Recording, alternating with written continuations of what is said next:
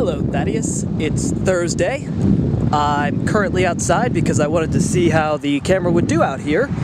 I'm also taking the dog for a walk. I've been reading a lot today too, so I've been inside almost all day long, and it's, you know, it's not a warm day out per se, but it's not chilly and freezing, so it's a nice day to get outside. Well, it's gonna be the future soon, and I won't always be this way. When the things that make me weak and strange get engineered away. So I think my hair is about as long as it used to be in the introduction video. There's quite a few points in your video that I'd like to respond to. The first one being your idea of using technology to advance kind of society and especially our political situations. Now Thaddeus, you mentioned your Twitter account and how you never use it.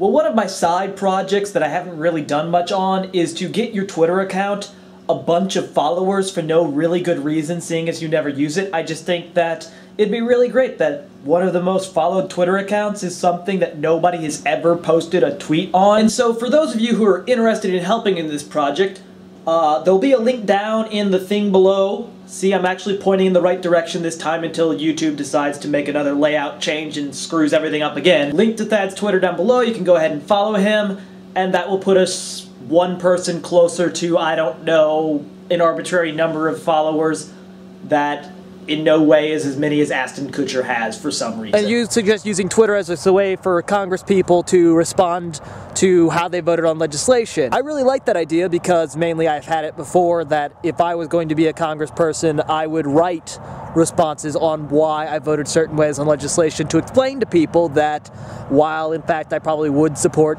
the broad over idea of the bill, all the writers and attachments and amendments to it make it a vapid piece of junk that won't actually solve the problem, which is so endemic of everything Congress does. My kingdom for a bill that actually looks 10 years in the future and tries to make a long-term plan to solve a problem. The other big thing with technology that we really could be doing is actually implementing the technology into our infrastructure. We have plenty of things like solar panels, high-speed rail, efficient public transportation that we so often don't implement, and whether this is by a lack of foresight or active political dissuasion from implementing them is a different story, but even things like hydroponic farms and other various ways of growing food that we could be using to help feed populations, we're not doing because they're not exactly entirely profitable yet or been shown to be profitable, but would be highly useful to places around the world where we do have massive food shortages. Now granted, some of these areas can grow their own food if they're growing local crops rather than, say, cash crops, such as former colonial holdings that now have kind of switched over to cash crop agriculture, and they're not actually making and growing sustainable crops for their own populations to be able to feed themselves. Sustenance crops, not sustainable, though they would be more sustainable because they're plants that have evolved in the environment that they're trying to grow plants in, and thus they use less resources per se because they're more hospitable to, you know, a more hot African climate or South American climate, whatever climate they're trying to grow in. I think my dog might have been pooping in the background of that. Now, on to books. You mentioned Haruki Murakami again, and you're now not the only person to have recommended him to me. So what I'd like from you is to recommend to me which Murakami book I should read first, since I haven't read any of it ever, and I should really correct that oversight. So I want to know which book you think is the best. Preferably probably in one that's an ebook. I don't know, I haven't looked if they're on or not. Which brings me to today's featured books, Ray Bradbury and the Norton Anthology of Critical Theory, 2nd edition. You mentioned how you were upset that Ray Bradbury doesn't come in, you know, an ebook format, which I, for the life of me, can't understand why. Hopefully now that he's died and, you know, his body of work is finished, there will be no more Ray Bradbury written works. They're putting together a complete collection. A member of the American Academy of Arts and Letters, whose one of their founding members was Mark Twain, otherwise known as Samuel Clemens.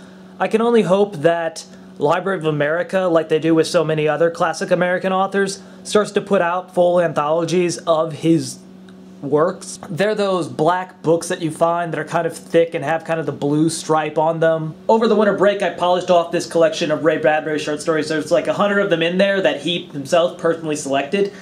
And even though they're not all science fiction, they're all still really good. There's one particularly about these people in Ireland and this guy who owned a bunch of fine wines who died and wanted to take it to the grave with him.